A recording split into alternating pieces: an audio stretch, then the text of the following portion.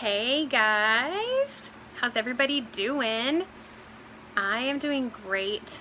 I just thought I would pop on and say hi to you guys. I was gonna actually do a video today on how to make homemade yogurt, raw yogurt from fresh cow's milk, but I forgot that I had marinated some beef to make some jerky, so I needed to use my dehydrator for that. So I'll have to postpone my yogurt video and maybe do that tomorrow because I incubate my yogurt in my dehydrator. So yeah, we are excited to get our first little batch of beef jerky. We used some of the beef from our butcher with Luke, and it smells delicious in the marinade, so I can't wait to try it. But so since I didn't do my video today on yogurt, I thought I would just come out and give you guys an update of the garden and the greenhouse and kind of where we're at. The garden this year is taking shape beautifully. It's a lot better than last year, that's for sure. You know, last year it was quite overwhelming and a little too much to handle the way that we did the garden. So we just had lots of long rows, which turned into tons of which turned into tons of weeds, and it was really hard to keep control of. So this year we do have some rows, but we've done plastic, black plastic on everything, and it's been amazing. I will never garden again, not in this area anyway, without covering my rows and everything with plastic, because it eliminates the need to weed your garden and, you know, break your back constantly weeding. So I'm actually gonna, let's see, step out here, I'll show you guys. So this year we've done kind of a mixture of everything, and we've got some rows, and then we also have some raised beds that we did, and eventually I would like to have our raised beds be a little bit deeper, but this year we just used kind of some scrap wood that we had in the back and did some beds. And really for me it was just a matter of, I guess, defining the areas of my garden more than we did last year. So scaling it down a lot so that we didn't have as many of each vegetable and really making it more realistic for us. And I'm excited that we did it like this because I can also do a second crop of most of these vegetables. So we'll get to harvest these in the summer, and then we can plant another crop to have another harvest. So I'm excited about that. So let me show you guys what we got going on. We have we've got a row of purple onions here, and these are doing really well. I have noticed over the last couple days that something is breaking my stems, and I don't know if it's birds or rabbits getting in here. I mean, we've got a fence around the garden, but or frogs maybe, because the only bad thing about the plastic is the frogs love it. The toads love to live underneath it, which isn't necessarily bad because the toads eat the bugs that eat our plants. So it's kind of a love-hate relationship, because I think that they are breaking some of my onions. However, we've got a ton of onions here, so I'm not really worried about it. And they're still doing okay. As you can see, the bulbs are still doing fine. So so over here we've got some of our boxes. In this one we have carrots, and as you can see, they are doing very well. So some of them didn't germinate.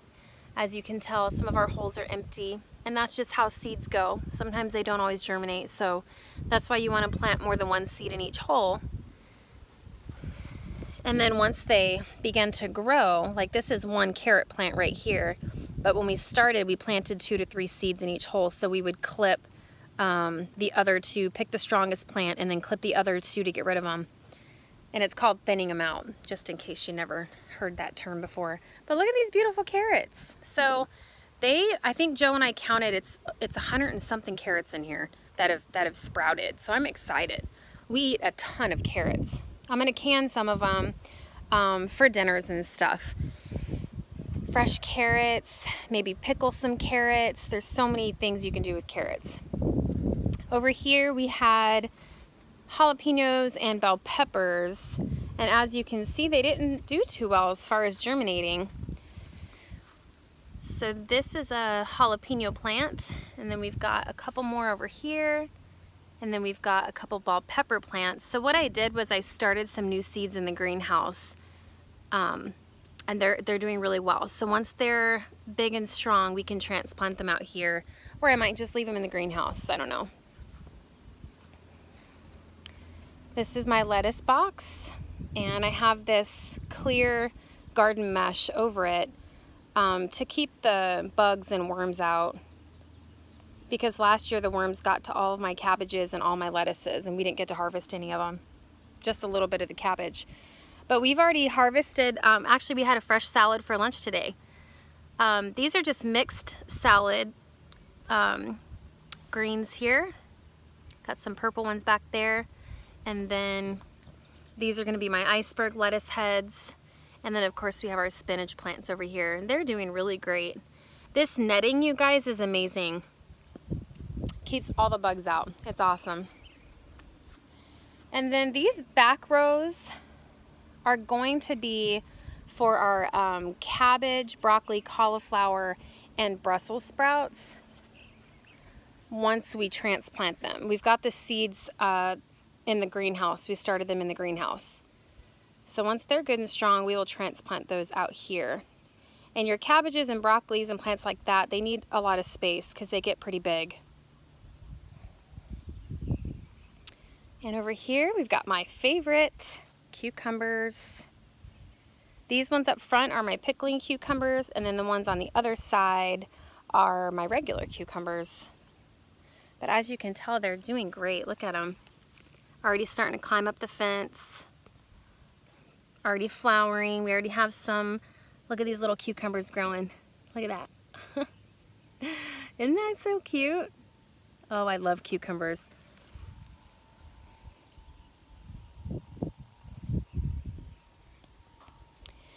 And it's kind of funny, over here we have this rogue squash plant that is actually from last year.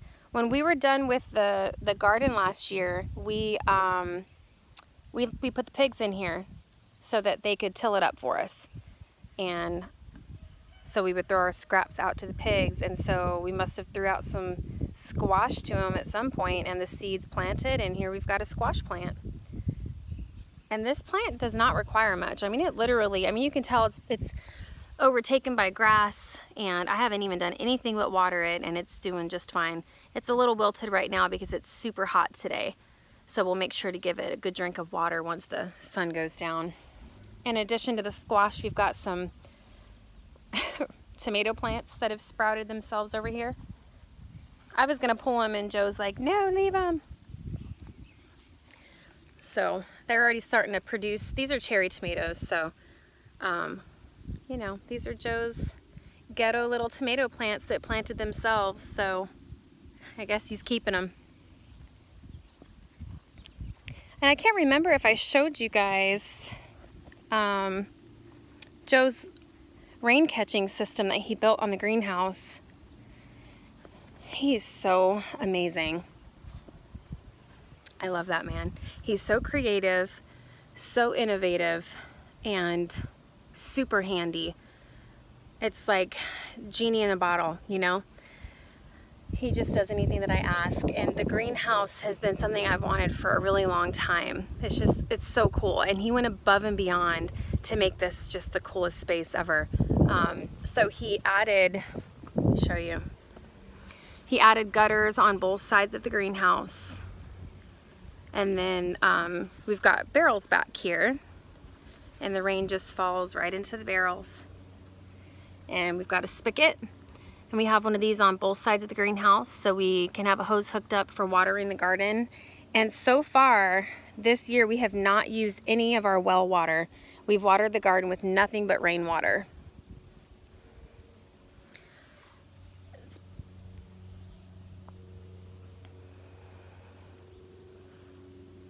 Got all the vents open on the greenhouse. It's really hot. I think it's in the 90s today. We just ordered some greenhouse shade material to put on the top because the temperature is a little bit higher in there than what we want it to be. So we've got to get it cooled down. We've got our corn over here. Look how beautiful they are. They're doing great. Now the walkways, there's lots of stuff you can do with the walkways. You can mulch them,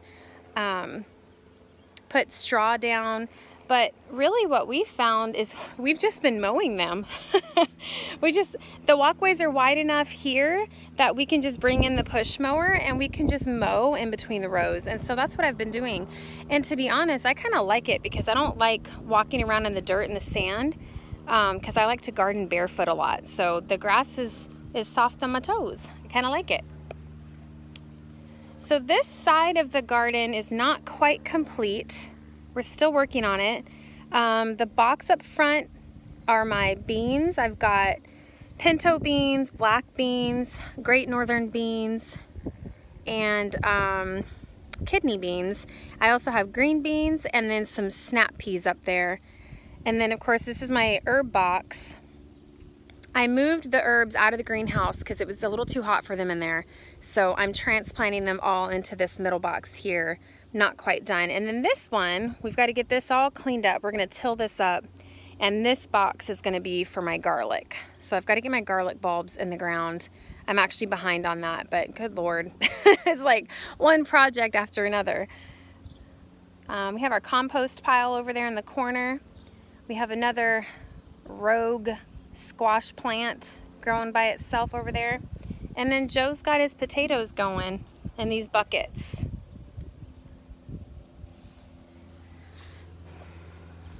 Oh, you guys, look, I can't even tell you, this watering system has been amazing. Last year, of course, we didn't have anything like that. We had to run the garden hose over here. And when you're gardening, you need to be able to wash your hands, hello, and spray your feet off. And so yeah, having like running water in here has just been amazing. And to have it be rainwater, we're not having to pay for, you know, electricity for the well pump and stuff to run water out here. It's been super awesome. I just feel kind of, you know, cool. Got a rain catching system over here. But yeah, these are his potatoes. It's quite interesting. This has been like his baby.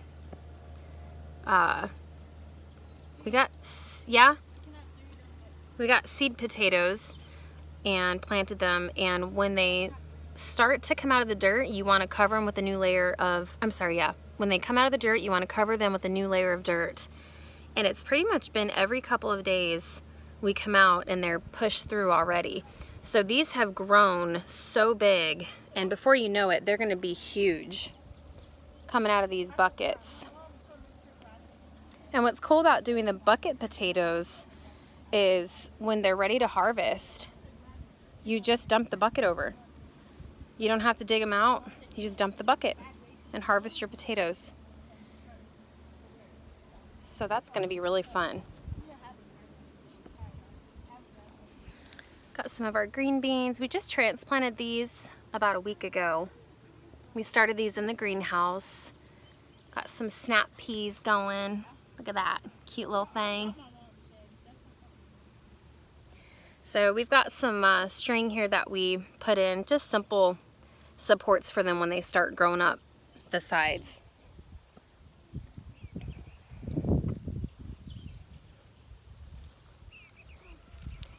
The corns are beautiful. This year we'll actually get to eat some because last year Luke ate all of our corn. Do you guys remember that?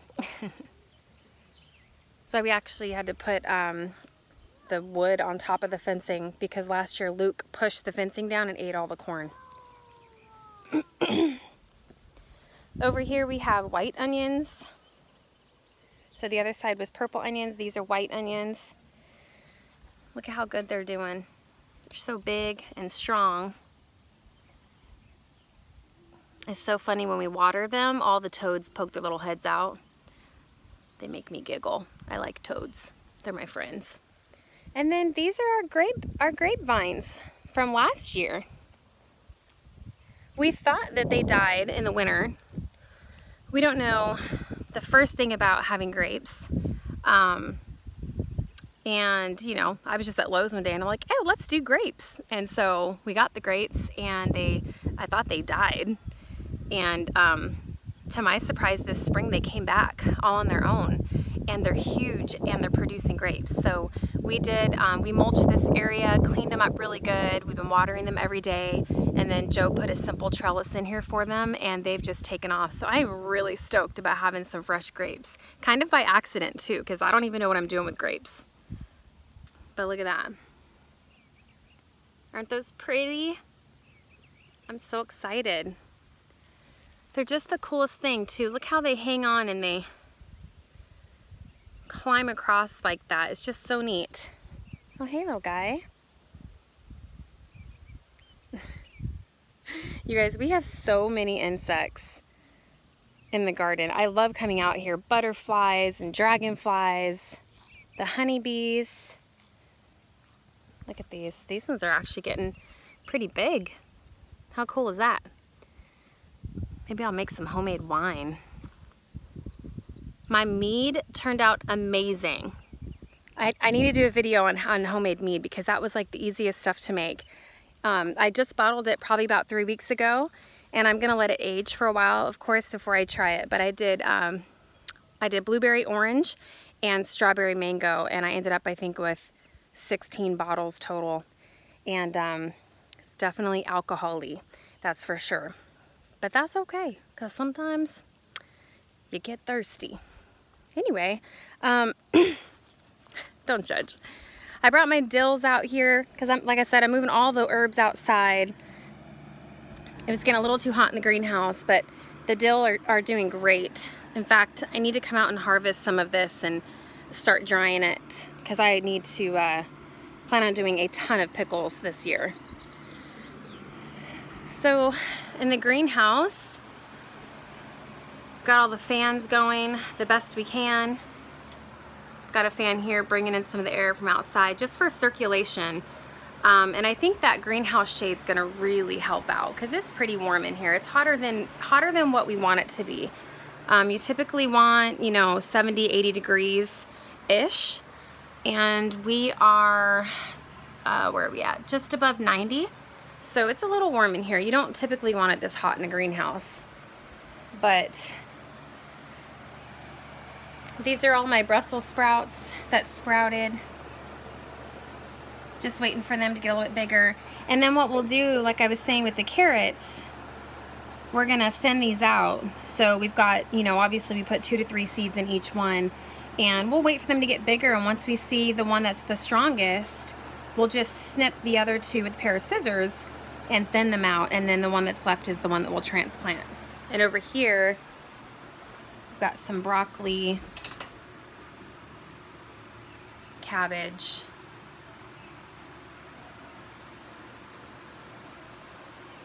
and cauliflower. Got all my cauliflowers going. I did leave the rosemary in here. I don't know if you guys know, but rosemary, they are like hardy plants. And to be honest, the smell of the rosemary is amazing. And it just fills the greenhouse with this amazing aroma. And I really like rosemary. I think it's probably my favorite herb, so I kept these in here. We've got some strawberry plants going. This one's in a bucket. It seems to be doing very well. We had a little bit of an ant problem. So what we did, I don't know if you guys can see, we just took a mason jar, poked some holes in it so the ants can get in, and we filled it with cream of wheat. And you kind of set these out. Now these are not traps. The purpose of this is for the ants to crawl inside. They get the cream of wheat and they take it back to their colony, and when they eat it, it explodes in their stomach and it kills them.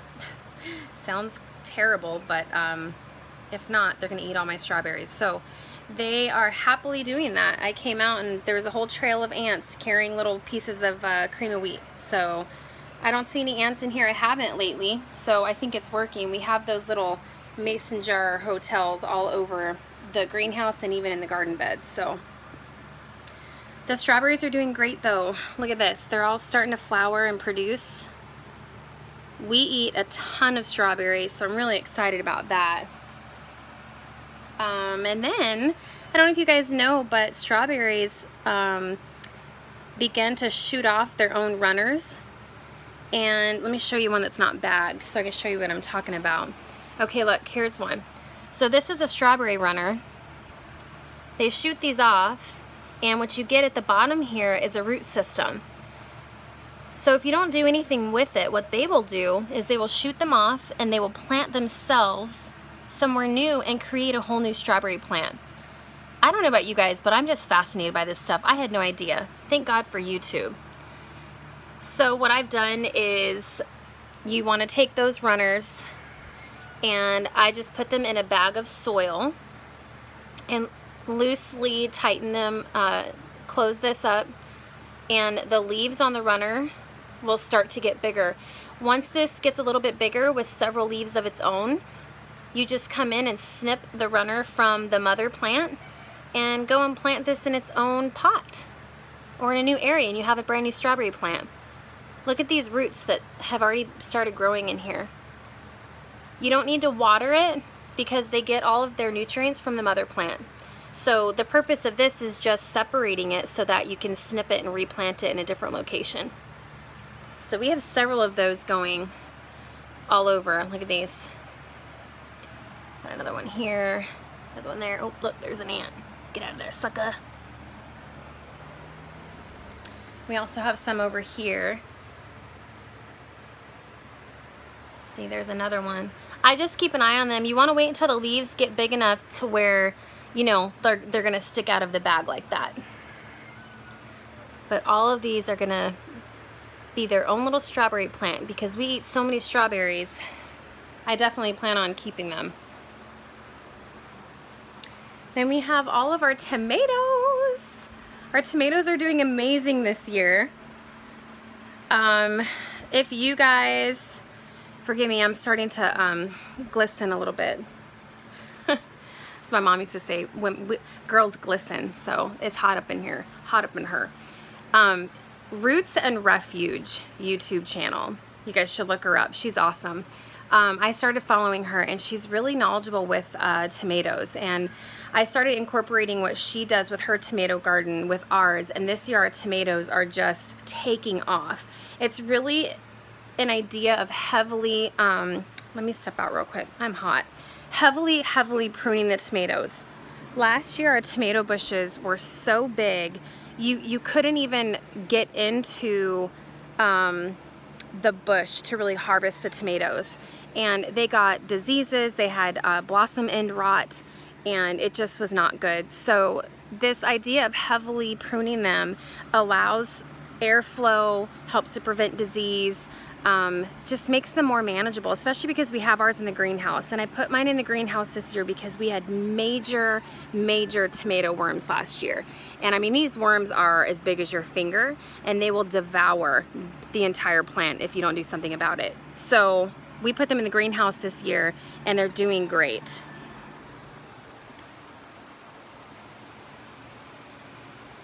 We're working on mulching the bottom. We did have just straw down on the bottom, which was fine, but as you can see, the weeds are already coming up. So because we're, I guess you could say, I was gonna say lazy gardeners, but I really think it's smart gardening. We put down plastic, and then we're mulching so that we don't have to worry about weeding them. So we're gonna finish these beds up with that. But you kind of end up with like this tomato tree almost. You know, you prune all the way up. You want to have one center branch, one center stem, and you don't want to allow too many runoffs. But look at how beautiful they are. And they're all producing fruit. Beautiful, perfectly round, perfectly healthy fruit. I think every plant has tomatoes on it now. So, and this side we have cherry tomatoes, so they won't get much taller than this. These three here are cherry tomatoes, and these of course are regular, but look at these things. Aren't they beautiful? I can't wait. Oh, fresh tomatoes are so good. But see, we need to do the plastic and mulching because look at the weeds already. Got my peppermint plants down here. And I think what I'm going to do with my strawberry runners, once they're big enough, I think I'm going to pot them, and I'm going to use this shelf and put my strawberry plants up on the shelf. But we actually went out to the forest and took some pine tree logs, stems, whatever you want to call branches, and we're using those as our supports. We did have these PVC pipes, but as you can see, the tomatoes have outgrown them. So this is much better. And you know, you can top them off to stop them from growing any taller, or you can just let them grow. I really don't have a problem with them growing all the way to the ceiling, just managing them and then eventually topping them off. But I think that they're doing so great. They're just beautiful. Got my lavender, sage, marigolds. I love marigolds, you guys. They are so easy to take care of, and they're pest repellents for your garden. Some more dill. The lavender smells so good. It's one of my favorite flowers.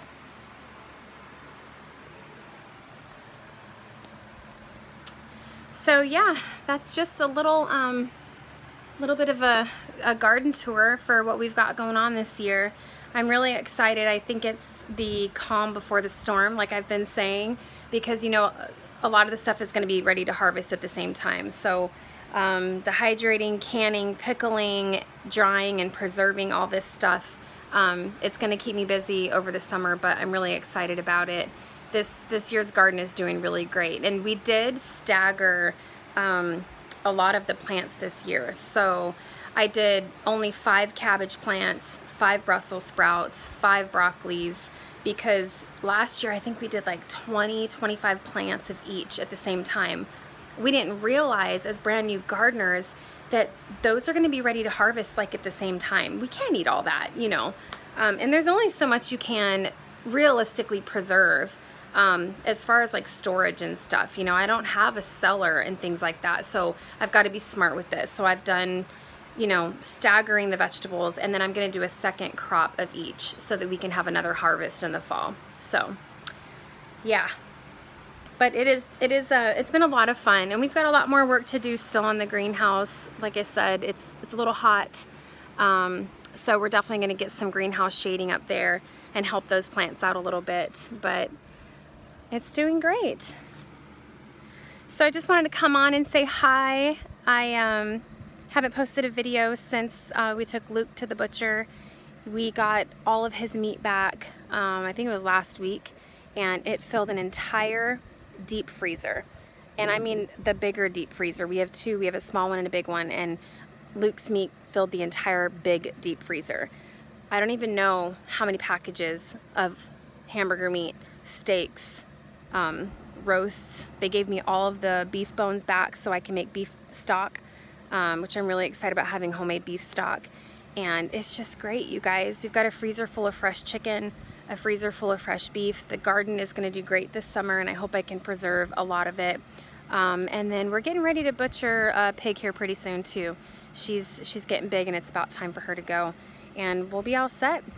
So we've got a couple months for sweet Gracie. She's getting nice and big, but I'm getting ready to wean Sarah from her probably in the next couple weeks. I was technically supposed to wean Sarah, I think June 1st. You know, they say around 8 months, but I'm not gonna lie, I'm being lazy. It's been really nice having Sarah's help with milking Gracie. So I'm probably gonna go first or second weekend of June, and then I'll wean Sarah off of her. You know, because Gracie, she's pregnant. So being pregnant and nursing in the heat of the summer, I'm not a cow expert. I just know for me, I'd be hating life if I was pregnant and nursing in the heat of summer. So I think Gracie needs a break. So I'm going to give Sarah another week or 2, and then I'm going to go ahead and wean her. But I was just going to show you guys Grace. She's getting big. She's due in October. And her calf, we're anxious for this calf to arrive, because as you guys know, this is Luke's baby. There's Gracie over there. What are you doing, Grace? That good? There's Titus. she's getting big. Hey, big guy. Hi. What are you doing, T? Oh, yeah, look at that. Look at that.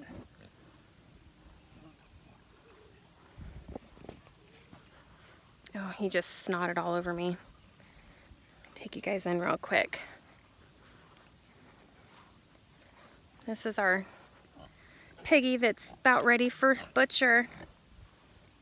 Hey, Mama. She's getting big. Look at her. Hey, what are you doing, big girl?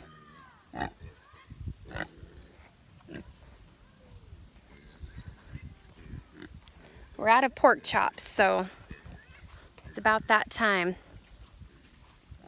Gracie, hi. Hi, beautiful. You want to say hi? Hi. Hi, Grace. Oh. Oh, don't look at my phone. And there's Sarah. Oh yeah, we see you. We see you, movie star. Big mama. Are you my big mama? Yeah? Oh, look at that belly. Look at that belly. She's getting big already, you guys. Look at Sarah. Sarah's almost bigger than Grace. She's massive. Aren't you, Sarah? Sarah hates the flies. I mean, I think all cows hate flies, but Sarah hates the flies.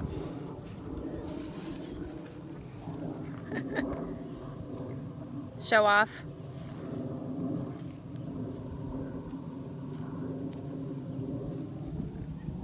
That good, Grace?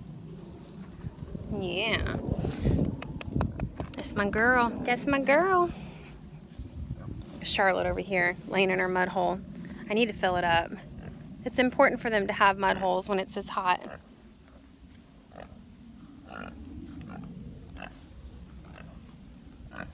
You hot? I'll get you some water, okay? So anyway, all right guys, well I'm gonna head out into the garden. I'm gonna finish transplanting those herbs, but I just wanted to give you guys a little tour and a little update and say hi, and I hope you guys are all having a beautiful, beautiful summer so far. All right, I'll talk to you soon.